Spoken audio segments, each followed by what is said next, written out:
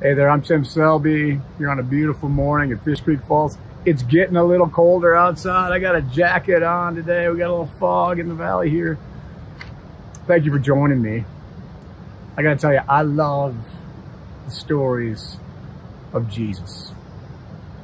And when you read the stories of Jesus, there are so many stories of Jesus healing people, of him touching them, of him making them whole, of him bringing people to life. Such beautiful stories.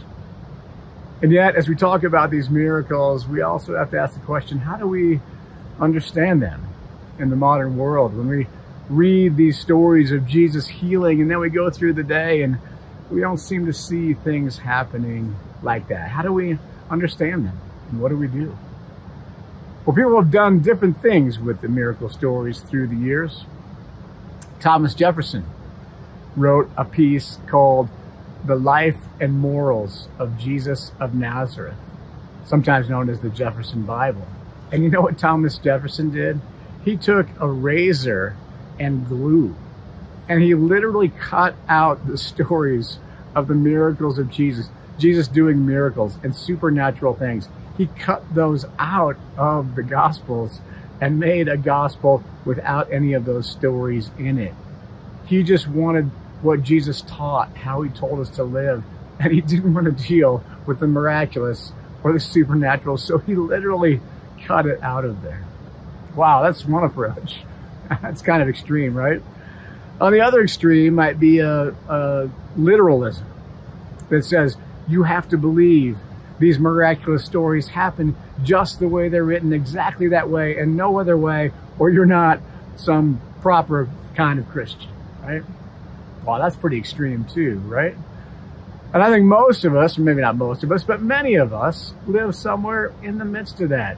We wonder, how do we understand these stories? Perhaps we see them as a mix of history and metaphor, as stories that come to bring us a spiritual lesson, but we're not sure about how they might have really happened, and intellectually we're not sure how to decide exactly what we believe. I would also say, I don't think it's that important what exactly we believe about miraculous stories in the scripture. I mean, at the end of the day, we're not going to be judged on our position regarding a miracle story. I think at the end of the day, we're defined by how we live, who we are, and how we do it. And do we do our best to live in the path that Jesus puts before us? So if you wonder what to do with all these stories, that's okay. I would ask you this. As we hear these stories of Jesus healing people, I want you to ask this question: what does it speak to your heart and to your soul? Because what it speaks to our heart and soul is so important. And I think there's so much these stories have to teach us and that we can get out of them. So I want to walk you through this morning the Gospel of Mark a little bit. In the Gospel of Mark, you know where Jesus starts healing people? Chapter 1. Yep. Chapter 1, Jesus heals many people. And then as we go through the course of that gospel, there's many healings, but some of them get detailed in particular. And I want to walk us through a few of those stories. The first one we come to is a man who's a leper. And this leper, now when you were a leper in that day, you were not only ill in body, but you were outcast. You were shunned from society. You couldn't touch someone. You couldn't be near somebody. So you were banished. So it was a very difficult illness in body and in soul and spirit. And this leper finds Jesus. And he says to Jesus, Jesus, you can make me well if you choose to. And that interesting phrase, if you choose to. And you know what Jesus says to the leper? I choose to. I choose to make you whole and to make you well. And Jesus does that for this man. And one of the things I hear so deeply in this story that has a lot to do with our life today is this. Sometimes we feel untouchable. Sometimes we feel unloved. Sometimes we feel like nobody wants us or wants to draw near us. And you know what Jesus says to us in that place? Jesus says, I choose to draw near you. I choose to touch you. Whenever you might feel like you are untouchable, you are not. You are touchable. You are lovable. You are valuable. And Jesus speaks that right to us. There's another story of a paralyzed man. And people are wanting to come in front of Jesus because they feel that he has these healing powers. But Jesus goes into a home and there's a large crowd and people can't get in and it's packed and they can't get through. But this paralyzed man, you know what he has? He has some amazing friends. And you know what those friends do? Those friends take him up on the roof. They cut a hole in the roof. They use some ropes and they plop him down into the middle of this house in front of Jesus. They'll do whatever it takes to try and help their friend find healing and wholeness. And you know what happens when this man gets right down there in front of Jesus? Jesus says to him, your sins are forgiven. Isn't that interesting? They want him to be healed. They plop him down and Jesus says, your sins are forgiven. And then there's a little argument that ensues about, can Jesus forgive sins? They're upset. You know, the religious folks are upset that Jesus thinks he can do these things. And so then he says, hey, take up your mat and walk. Go.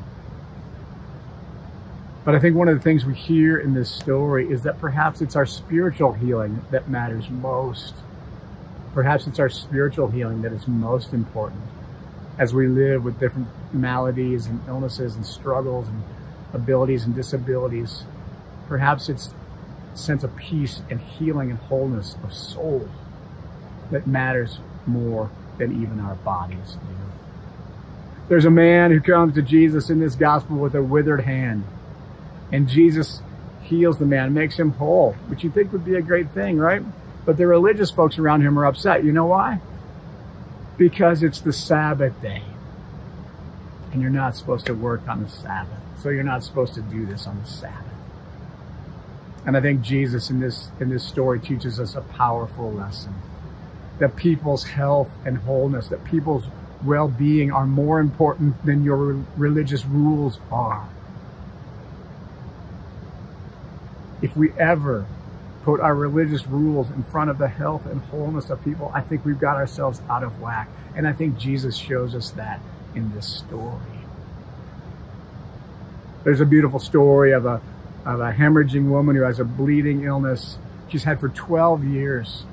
And again, like the leper, when you have a bleeding illness in that day, you're also shunned, unclean.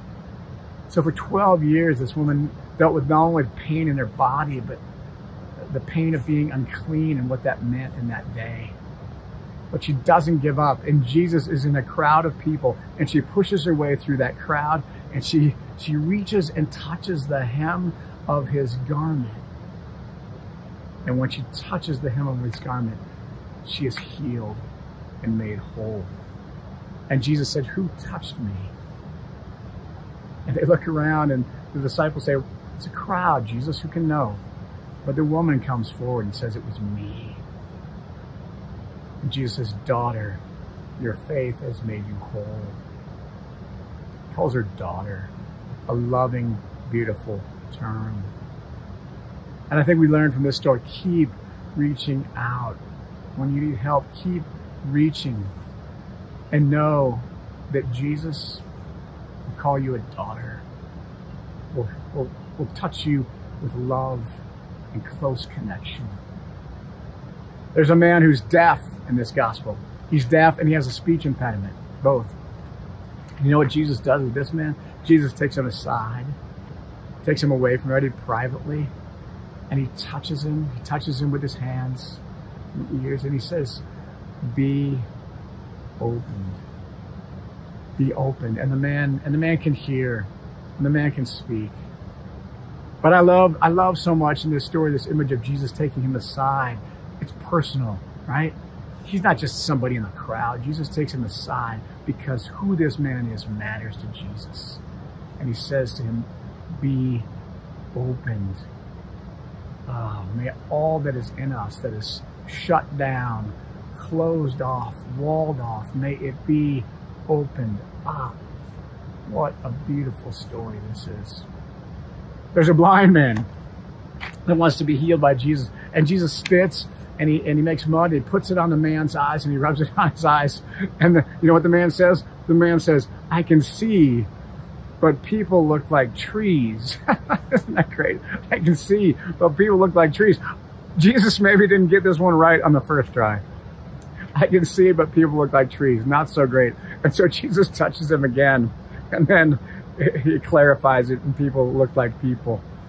Now, I'm sure you can make a spiritual, learn a spiritual and theological lesson out of this story, but I don't know, for me, it just cracks me up.